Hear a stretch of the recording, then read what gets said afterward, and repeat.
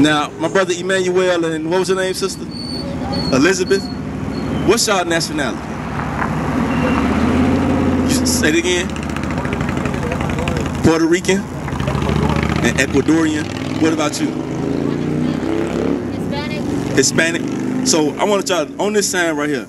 Come look at this sign. The names on the right. What would y'all find yourself at? Well, what y'all just said. The name. Look at the name on the left. Look at the name on the right. Identify what you just said and tell me what tribe it is that's on the left. Would that be like does that say Ephraim? Ephraim.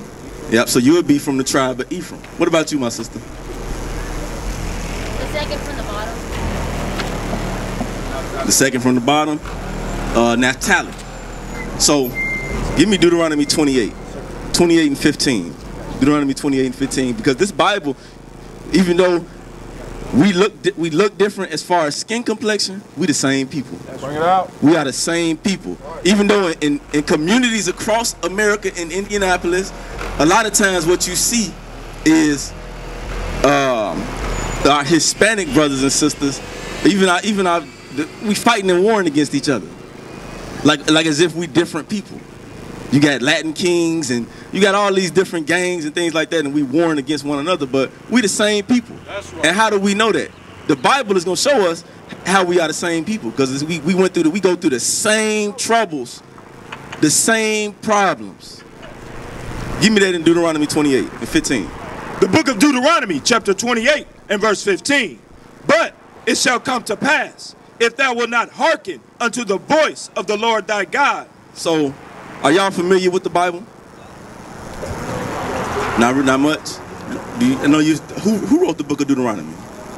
Moses. You're not sure? Who wrote the book of Deuteronomy? Moses. My brother. What's your name, brother? Elder Hampton. Elder Hampton. Elder Hampton. Okay. So let's get Deuteronomy 1 and 1, because I want to show you, because he said Moses. I want to show y'all that the Bible, that Moses wrote the book of Deuteronomy. Let's see who he wrote it to. Read. The book of Deuteronomy, chapter 1 and verse 1. These be the words which Moses spake unto all Israel. So Moses, when he wrote the book of Deuteronomy, he wrote it to the children of Israel. So this is specific to Israel. So read 28 and 15 again. The book of Deuteronomy, chapter 28 and verse 15. But it shall come to pass, if thou wilt not hearken unto the voice of the Lord thy God. So he says, but it shall come to pass. We know that Moses wrote this over 2,000-3,000 years ago. But he's saying right now, when he wrote it, he's speaking of something that's going to happen in the future, because he said, it shall come to pass. If thou, that thou is Israel. And right now, today, we know Israel as the blacks, Hispanics, and Native Americans. He says, if thou shall not, read it again. If thou wilt not hearken unto the voice of the Lord thy God. What does it mean? What does hearken mean? Listen. My brother Emmanuel, what does the word hearken mean? Huh? The hearken means to listen. Listen attentively. Give me 1 second. I want to show you. I know you probably got to go. Give me one moment. Let me finish this up. So it says, if you will not listen attentively to the voice of the words of God, read. To observe, to do all his commandments and his statutes, which I command thee this day, that all these curses shall come upon thee and overtake thee. So he says, if you won't listen to the voice of the Lord thy God, it says all these curses will come upon the children of Israel. What is a curse? A form of punishment. That's true.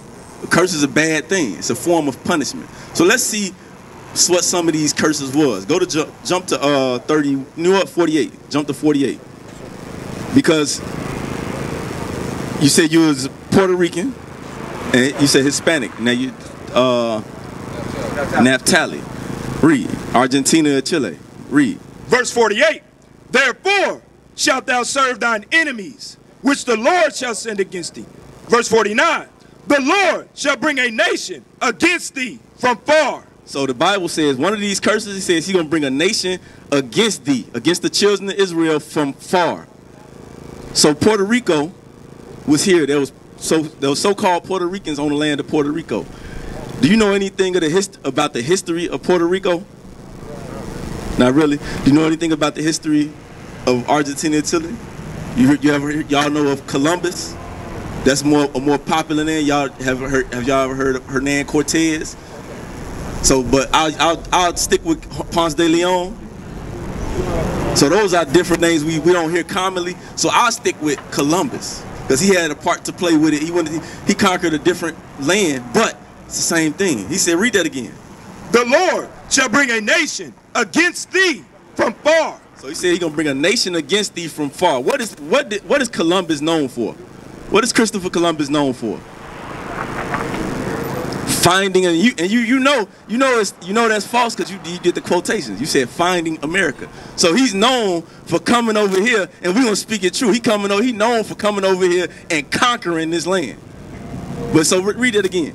Verse 49. The Lord shall bring a nation against thee from far. That's part of the curse. It said the Lord shall bring a nation against thee from far. Columbus came over from over there on Europe, and he traveled over here.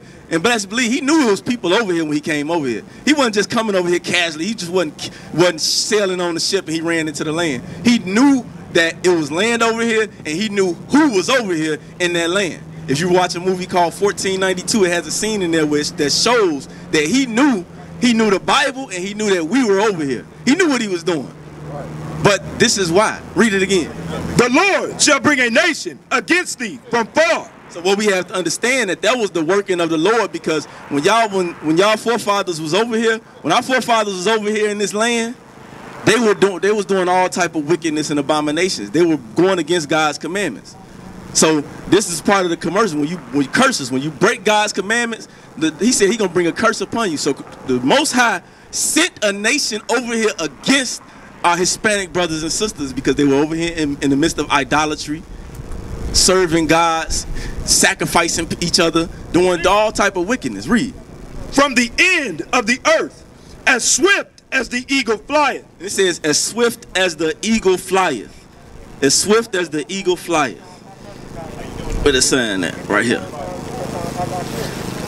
So Columbus, what was he, Spaniard? So read it again. The Lord shall bring a nation against thee from far, from the end of the earth, as swift as the eagle flieth. So who used the eagle as their symbol as it relates to nations? Huh? The U.S. is one. And then look at here. Hey, somebody come hold this sign. So when you look at this, the Bible, read it one more time. What's your name, my brother? Rakim. What's your name, my brother? Antosh. Okay. Y'all familiar with the Bible? A little bit. We are the Israelites according to the Bible. That's right. We are the Israelites. The blacks, Hispanics, and Native Americans. That's what we're going through right now. We're going through some of the things that prove that we are the Israelites. Read verse 46 real quick. Verse 46. And they shall be upon thee for a sign. So just to bring y'all up to speed, because y'all just walked up. It says, and they shall be upon thee. That day, when we read in verse 15, it says, when the Israelites broke God's commandments, that he was going to send curses upon them, bad things. Meaning he was going to punish them. 1 second, y'all. I want y'all one moment. Let me finish this. Let me finish this. I see y'all gotta go. Let me finish this real quick. Read. Verse 49.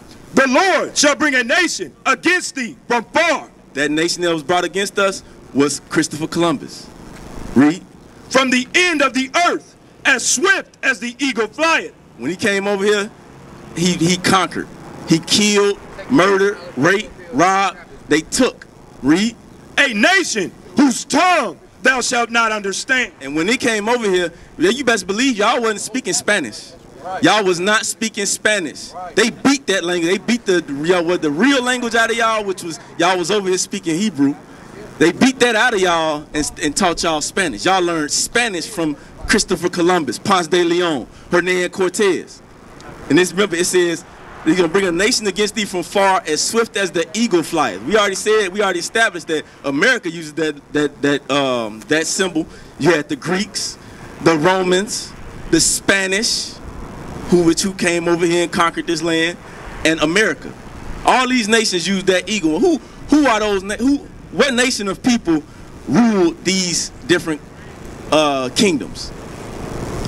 Who was the Greeks? that was ruling in the kingdom. The so-called white man. Who was the Romans? The so-called white man. The Spanish, the so-called white man. The American, the so-called white man. So the people that came over here and conquered this land was the so-called white man. And best believe he knew that y'all were over. He knew that who was over here because he knew the Bible. You can put that down. He knew the Bible. So that's one of the curses that show that you are the Israelites. So our information is on that flyer. Don't let this go on there from this information that I just brought out to y'all. It's on that flyer as well. You are the Israelites. We are the Israelites. We are God's chosen people. We used to scream black power while Heron was pushed. But at the end of the day, nothing's in vain. IUIC has been given a vision. The tents of Judah has risen. Many has attempted the mission. Minor murmuring, omitting, and missing the mark. Just reading that he had the flame of fire in his eyes gave us the spark. We on Paul's mission. We out on the road, purple and gold. From Mexico, Cuba, Haiti, Ghana, Sierra Leone. 144,000 boots banging, concrete crackling. These are our men repented at heart. The scriptures is proof. IUIC, we deliver the truth.